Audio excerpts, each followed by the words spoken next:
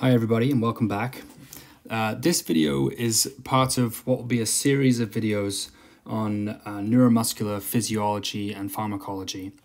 And the goal of this video is to provide you with a sort of bird's eye view or an overview of how neuromuscular transmission works. In later videos, we're going to dive into detail into all of the different steps of how this takes place. But I thought it'd be helpful just at the beginning to give you sort of an overview of the process.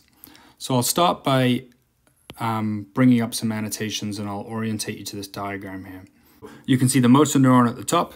Then we have the muscle membrane, which you see there's all these folds in, which we'll talk about in a second. And then there's the gap between the two, which we call the junctional cleft, or sometimes called the synaptic cleft. So that's just sort of an orientation to what these structures are. And then I'm going to sort of take you through how the nerve transmission comes down the motor neuron and how that leads to muscle contraction. So we see in the next couple of annotations here, the motor neuron is originally myelinated all the way down its axon until it reaches its terminal here, and then it loses its myelin. It actually becomes sort of wrapped in Schwann cells at this level, which I don't have drawn. You can see some of the structures of the nerve terminal. There's mitochondria here, which are important in energy production. Those also help in the production of acetylcholine, which is the neurotransmitter that's important for neuromuscular junction physiology. And then there's microtubules, which are sort of supporting structures of the end of the nerve terminal. Next, we'll talk about a couple of other structures here. You can see that there are these blue little circles. These are vesicles, and these are really key to this process. These contain acetylcholine, the molecule acetylcholine, and there's lots and lots of acetylcholine packaged into these vesicles, and again we'll talk more about these in future videos. And that's how they're stored, ready to be released into the junctional cleft. The nerve terminal will make acetylcholine, and we'll talk about that as well later, but it's produced in the nerve terminal and then it's packaged into these little blue vesicles here, and those vesicles will congregate at the end of the nerve here towards the nerve membrane in these areas called active zones, and I have those in the sort of thick orange bar are those active zones. So these vesicles packed with acetylcholine congregate at the end of the nerve terminal next to the active zones. You also see that conveniently and by no accident placed very close to the active zones are these voltage-gated calcium channels. When the nerve impulse here travels down the motor neuron, like this is all depolarizing as the nerve fires. I'm not going to get into how action potentials and depolarization of nerves work. There's tons of videos on the internet that you can have a look for those. But this nerve is depolarizing. It's coming down here. There's membrane changes as the nerve depolarizes all the way down to the bottom. When it reaches these calcium channels respond to changes in membrane voltage. So they're voltage-gated calcium channels. And what happens is when this depolarization from the nerve reaches these calcium channels, there is a huge influx of calcium into the end of the nerve terminal. All right? And that calcium is actually super important. What that does is the calcium then is going to bind to these vesicles, and it promotes them to start to migrate completely to the membrane here. And when these vesicles migrate to the membrane of these active zones, they eventually fuse with the membrane in this process of exocytosis, which we'll get into later on, and they spit out all of this acetylcholine. So you can imagine with all of these vesicles that are packed with acetylcholine start to migrate towards the end of the nerve terminal when the calcium enters, and it spits all the acetylcholine out into the junctional cleft. So then you're going to have a junctional cleft that is absolutely flooded with acetylcholine. So let's look at the other side of the neuromuscular junction now and look at some of the structures over there. Great. So you can see that the muscle membrane here that we talked about earlier, and then there's these big deep folds in the muscle membrane, these kind of invaginations in the membrane. And these are called clefts. And there's two types, as you can see depicted here. The kind of primary clefts are like these initial big folds, and then secondary clefts are sort of folds within the primary clefts. So that's how the nomenclature of those.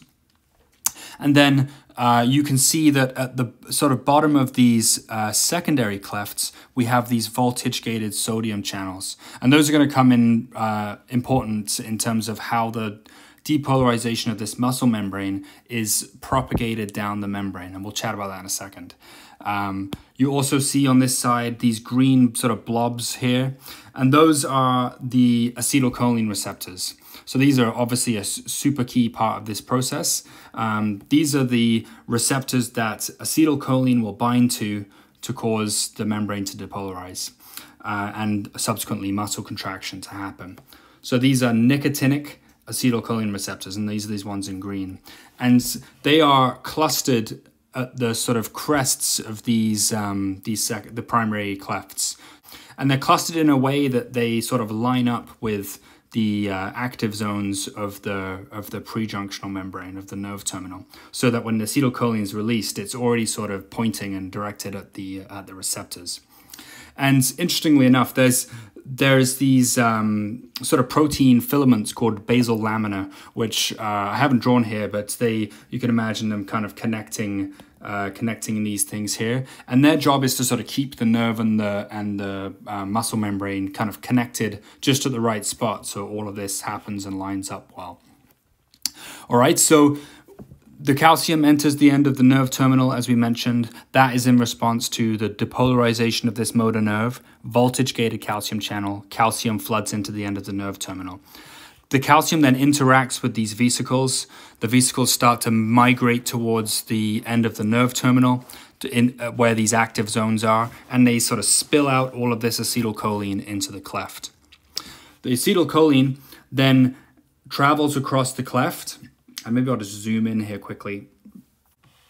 So these acetylcholine molecules are going to travel across the junctional cleft and interact with the nicotinic acetylcholine receptors. And we're going to get into that in much more detail in subsequent videos, but ultimately there's a sort of a receptor here, and two acetylcholine molecules need to bind to the receptor for it to activate the receptor. And when that happens, the receptor sort of changes shape, and that change of shape opens a pore in the center of the receptor, which allows sodium to rush into the muscle membrane. All right, so the acetylcholine molecules bind to the acetylcholine receptors. Two molecules on one receptor causes the receptor to open, and sodium floods into the muscle membrane. And what that does is that's going to change the charge of the muscle membrane in terms of the inside of the cell in relation to the outside of the cell. The inside of the cell is all of a sudden going to become much, much more positive when all this sodium rushes in. And that's where the sodium channels, voltage-gated sodium channels come in that we mentioned earlier. So we'll zoom back out to those. So you see these voltage-gated sodium channels down here. They will then respond to this change in charge of the membrane that happens when all the sodium rushes in. All right, and when they get triggered by the voltage change of the membrane, they open as well, and then sodium rushes through these as well. All right, and that's important because the depolarization of the rest of the muscle cell outside of this neuromuscular junction is dependent on these voltage-gated sodium channels. The acetylcholine receptors are really only present in this neuromuscular junction area. So if I zoom out a little bit more, and you can see over here that there's sort of the rest of the muscle membrane over here. The area that isn't directly connected to a nerve doesn't really have a lot of these acetylcholine receptors under normal circumstances. It's these sodium channels that propagate the reaction. So when these sodium channels here, let's say this guy, when he senses the change in charge of the muscle membrane from the sodium channels opening, these guys are going to open as well. Sorry about that. These guys are going to open as well, and sodium's going to rush down these into the muscle cell. And what that's going to do is that's going to create this sort of wave of depolarization that will travel all the way down the muscle cell and ultimately lead to muscle contraction. Let's talk about acetylcholinesterase now. I'm just going to zoom in here so we can see this better. The acetylcholine binds to the nicotinic receptors, causes a muscle depolarization. We need some way for that to be sort of undone. We need this process to be repeatable so that multiple muscle contractions can take place. If there was nothing to counteract the acetylcholine, then there's nothing to stop them just continually binding to these receptors, constantly causing depolarization, and then we would never have multiple muscle contractions. We'd never be able to reset this whole neuromuscular junction process and start all over again. So we need some way to kind of bring things back to the baseline, or back to the original settings, as it were. And that's where acetylcholinesterase comes in. So acetylcholinesterase is simply the enzyme that destroys acetylcholine. It is produced in the muscle membrane. So if I can sort of scribble on here, it'll be produced in the muscle membrane, and then it's released from the muscle membrane into the junctional cleft.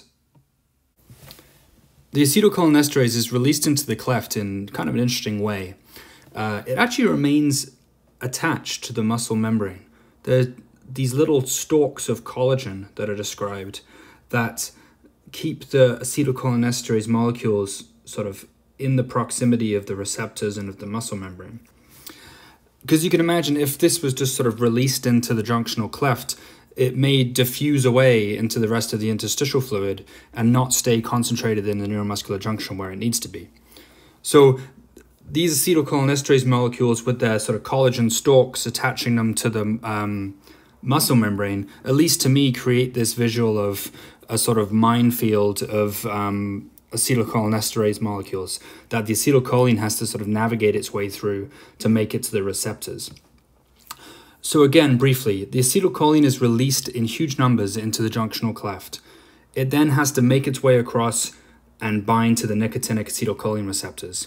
It's either going to make it there and bind to the receptor, or it's going to get destroyed by the acetylcholinesterase on the way. Luckily, huge amounts of acetylcholine is released into the cleft for every nerve depolarization. So there's plenty, under normal circumstances, plenty of acetylcholine to interact with the nicotinic receptors and cause muscle depolarization.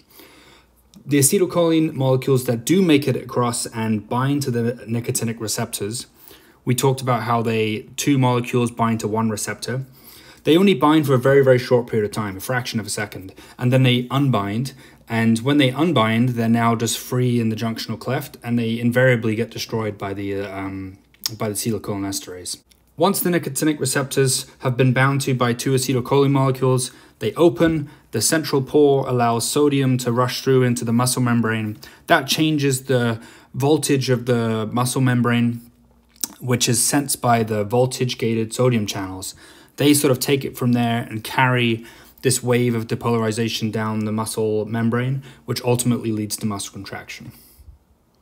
So I think I'm going to leave it there for this first video. That's quite a lot to process in one go.